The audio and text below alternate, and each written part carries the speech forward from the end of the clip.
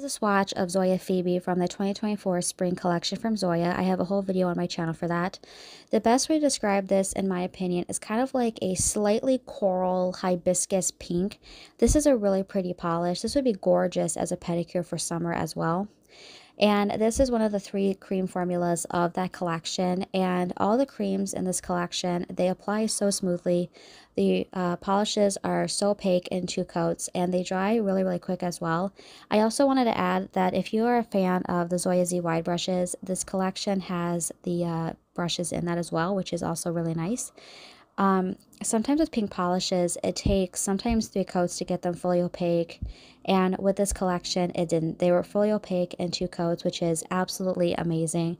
I loved this color as well, and I would highly recommend this to you as well.